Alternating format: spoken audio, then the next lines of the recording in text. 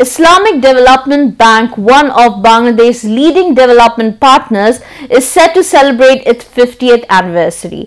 The bank's annual conference is starting tomorrow in Riyadh, Saudi Arabia, marking its golden jubilee. Dignitaries from different parts of the world are participating in this festival to be held under the supervision of Saudi King Salman.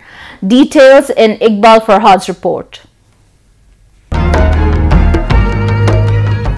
The finance ministers of the member countries of Organization of Islamic Cooperation (OIC) had established the Islamic Development Bank (ISDB) in 1973.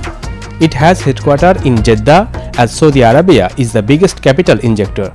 It has been playing a vital role to develop socio-economic sectors of member countries.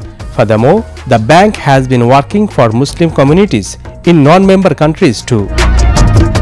In a span of 50 years, ISDB has funded more than $26 billion in Bangladesh, creating 2 million jobs. Hundreds of thousands of students have got the scholarships. Solar electricity has reached to millions of households. More than 7 lakh people get treatment annually from the institutions supported by the bank. ISDB has invested developing infrastructures in agriculture and communication sectors in Bangladesh, as well as private sector has got funding from this bank. ISDB has implemented 542 projects here, among which 98 are continuing. On 27th April, ISDB is going to celebrate its Golden Jubilee at King Faisal Conference Center in Riyadh.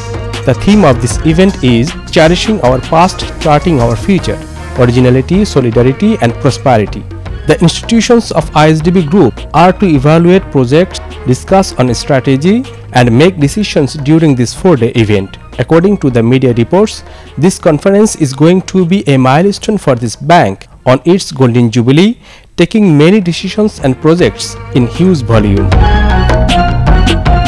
Iqbal Farhad, BTV, Chattogram.